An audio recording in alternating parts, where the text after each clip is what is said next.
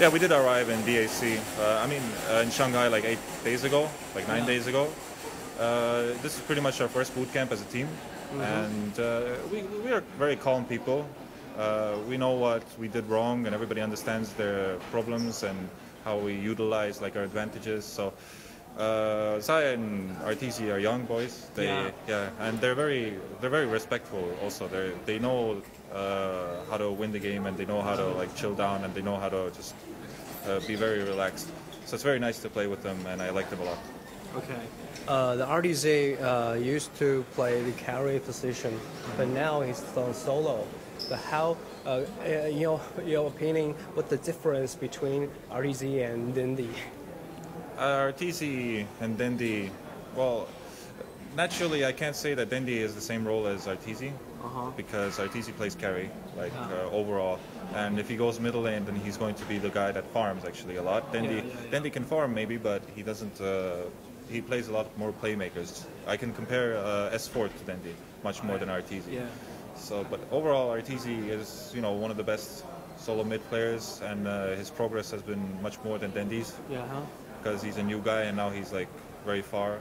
It's just like S4. He's also maybe a long time ago he was a new guy. Now he's not really a new guy anymore, but they have a little bit more different mindset and have a more perfectionist, not perfectionist, but they know how to play the metas. Like they know what is good for the team.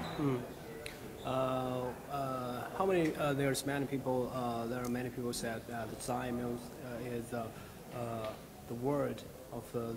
What is the word? No, Zai. Zai. Yeah. You and Zai going both support. So could you tell me something about Zai? That he went to the offlane instead of support. Yeah. Well, Zai himself played offlane and Hon. Yeah. And he's very knowledgeable about his offlane situation, so he knows about the offlane anyway.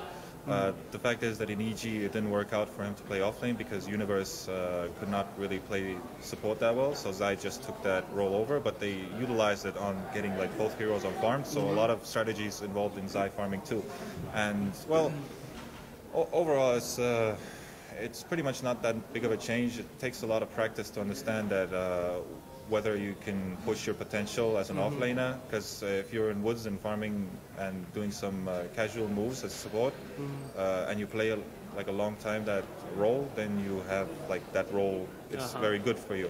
So if you go to the offlane, you need a lot of practice to understand that you're playing against two supports. A support doesn't play against supports, but offlaner plays against supports. So it's a little bit different mindset, but I think it's going to be fine.